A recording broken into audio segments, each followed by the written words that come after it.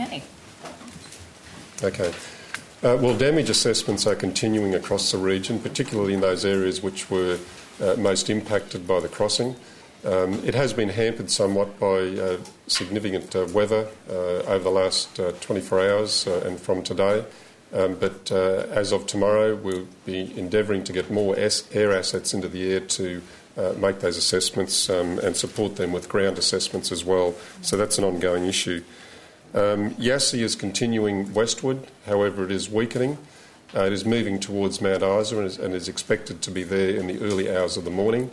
Throughout today we've been working particularly with the smaller communities on the way to Mount Isa, places such as Julia Creek, Hewenden, Richmond, just to make sure that their disaster plans are in place and they can respond to any issues which arise.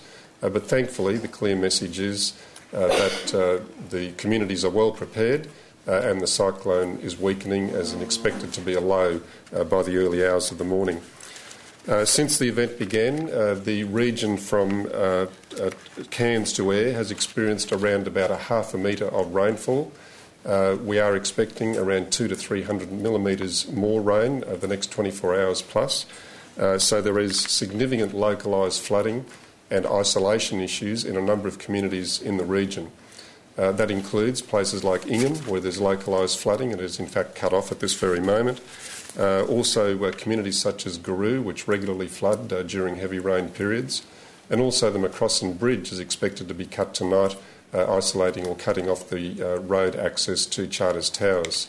So again, there's been a lot of work undertaken this afternoon and overnight and into tomorrow to support those communities. However, it's important to note that the localised flooding that is occurring will be short-lived, and it's hoped that it will be cleared by the weekend.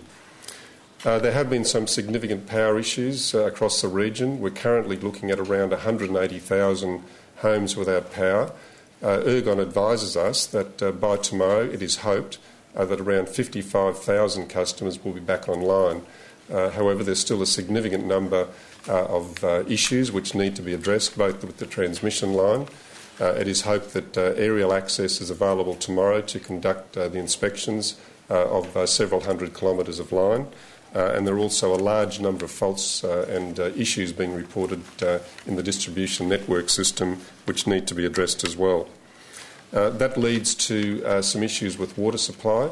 Places such as Townsville, Magnetic Island have reported issues in terms of power supply to their water plants. It's not so much an issue with the plants themselves, but we're advised that both Ergon and the local authorities are confident that power can be restored and the water supplies in those regions can be attended to in a satisfactory manner, and that also extends to the Cassowary Coast, areas such as Innisfail. So those issues are being addressed. In terms of extra resources into the area, over the next 24 hours there will be an additional 154 police moved into the region to support existing resources, and they'll be deployed as it's possible into those communities, particularly that have been heaviest hit, to ensure safety and security in those regions.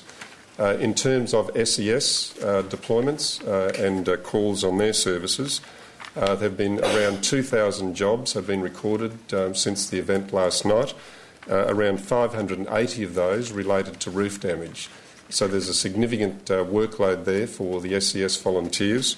And by Wednesday, we're expecting that around 500 additional SES volunteers will be in the region supporting the local resources, including around 100 from New South Wales.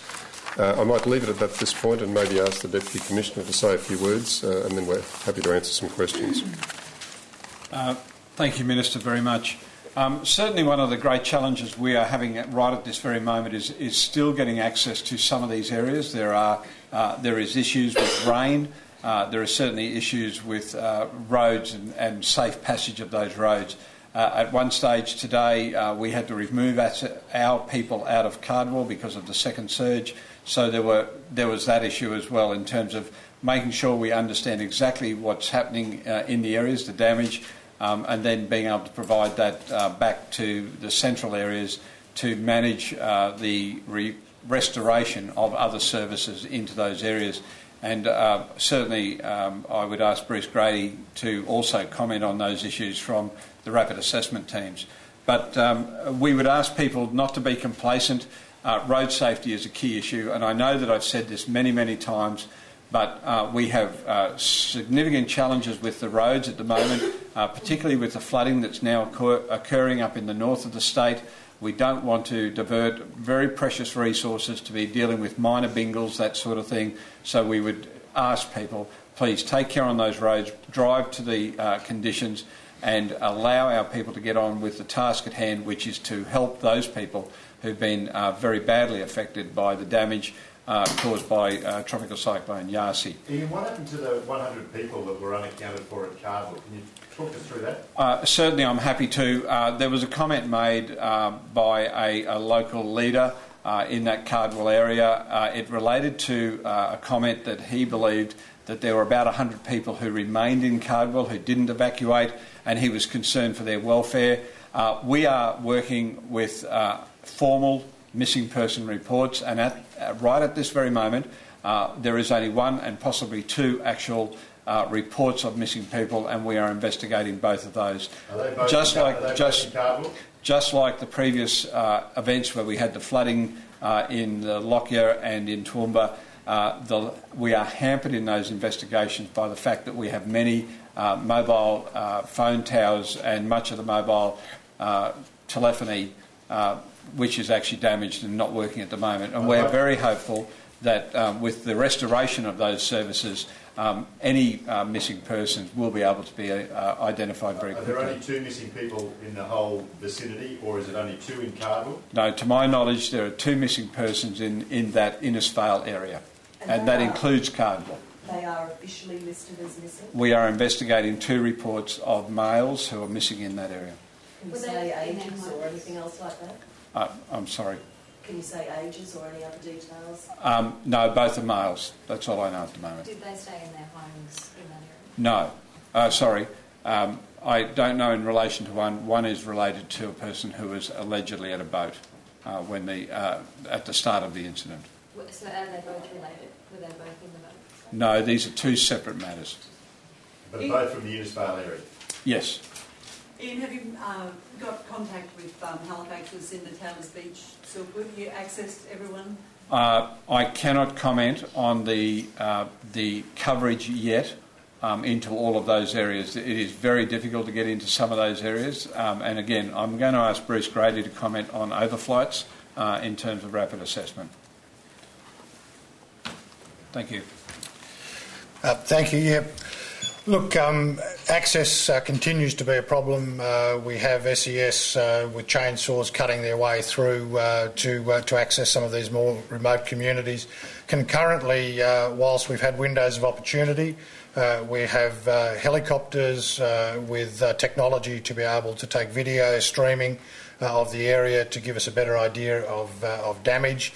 That allows us to be a little more strategic in where we attempt to cut in.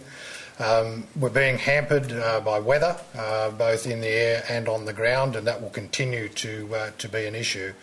As we move forward, this will be a long and tedious process of attempting to restore some of these properties.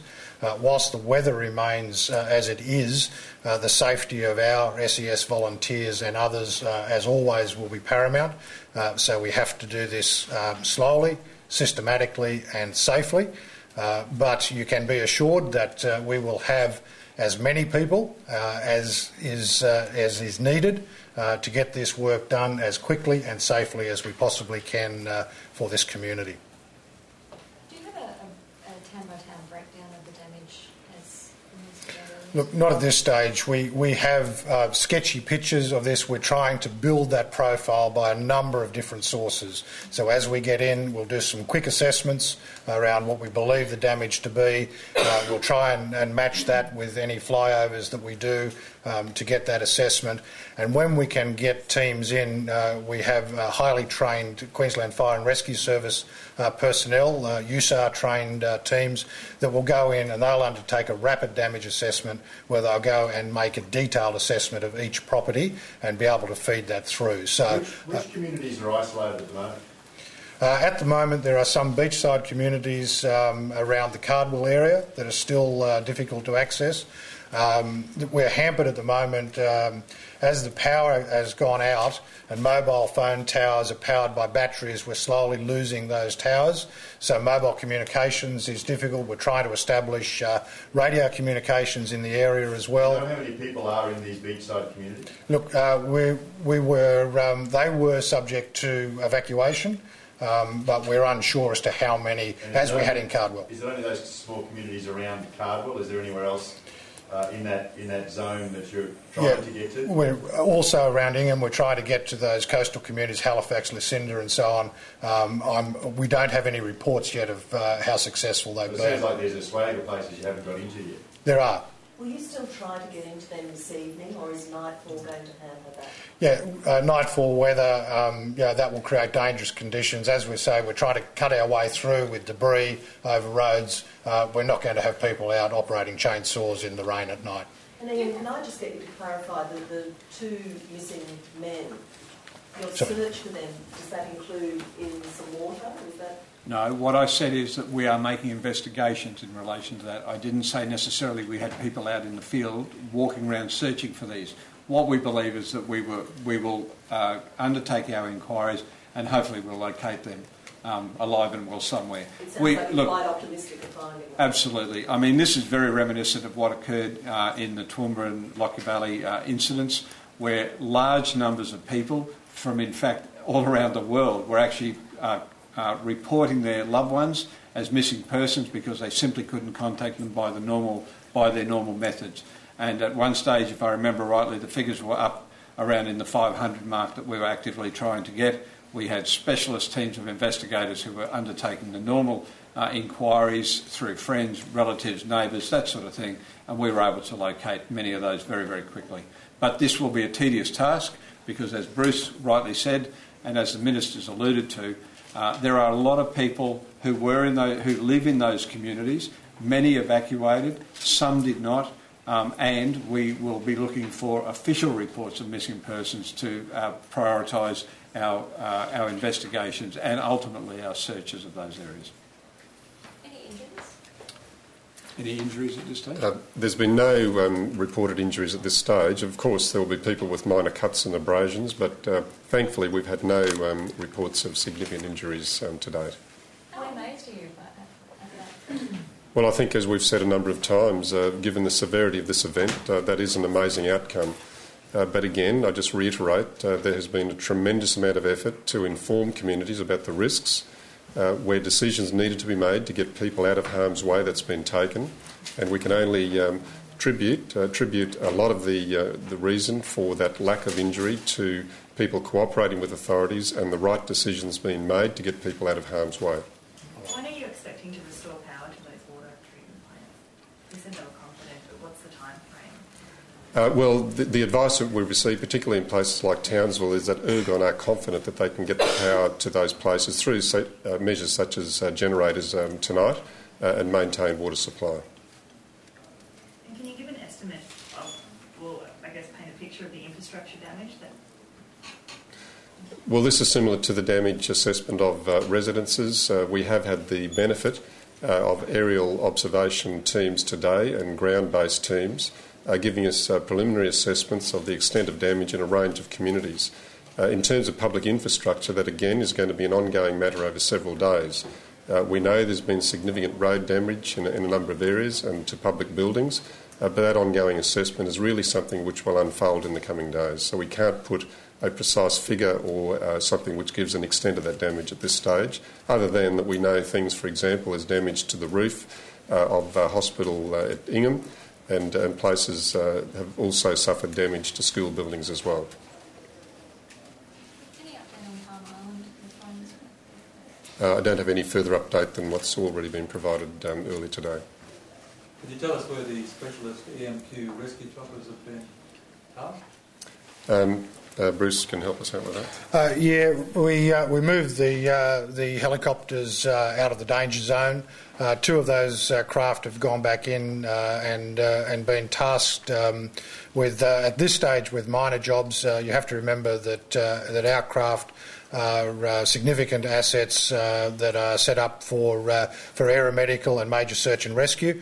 There have been no tasks of that nature, and there are certainly other rotary wing assets that are better able to perform tasks such as resupply and ferrying people around to keep those significant assets available should they be required for search and rescue or aeromedical.